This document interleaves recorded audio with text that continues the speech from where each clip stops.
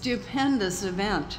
I can't believe you're all standing out there in the freezing cold. It's cold back there too.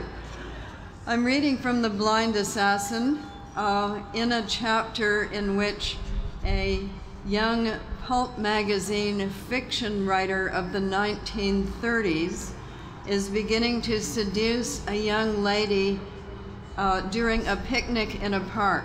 His method of seduction is storytelling, and this is why you should all read a lot. If you are a male person, you will know a lot of stories to tell, and if you're a female person, you'll know when you've heard them before.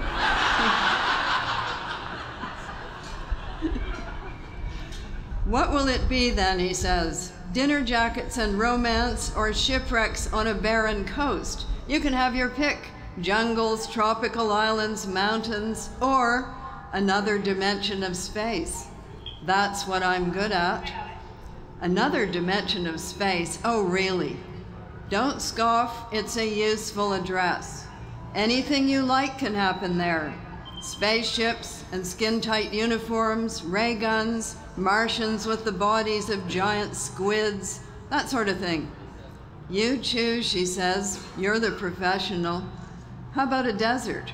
I've always wanted to visit one, with an oasis, of course. Some date palms might be nice. She's tearing the crust off her sandwich. She doesn't like the crusts. Not much scope with deserts. Not many features, unless you add some tombs. Then you could have a pack of nude women who have been dead for 3,000 years, with lithe, curvaceous figures, ruby red lips, azure hair in a foam of tumbled curls, and eyes like snake-filled pits. But I don't think I could fob those off on you. Lurid isn't your style. You never know. I might like them, she says. I doubt it. They're for the huddled masses. Popular on the covers, though. They'll writhe all over a fellow. They have to be beaten off with rifle butts.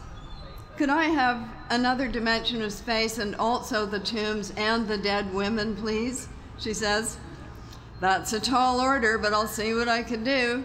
I could throw in some sacrificial virgins as well, with metal breastplates and silver ankle chains and diaphanous vestments, and a pack of ravening wolves extra. I can see you'll stop at nothing, she says. You want the dinner jackets instead, cruise ships, white linen, wrist kissing, and hypocritical slop? No, all right. Do what you think is best. Cigarette? She shakes her head for no. He lights his own, striking the match on his thumbnail. You'll set fire to yourself, she says. I never have yet. Space it is then, he says, with tombs and virgins and wolves, but on the installment plan. Agreed? The installment plan? You know, like furniture, he says. She laughs. No, I'm serious. You can't skimp. It might take days.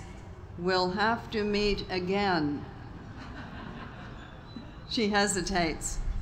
All right, she says, if I can. If I can arrange it.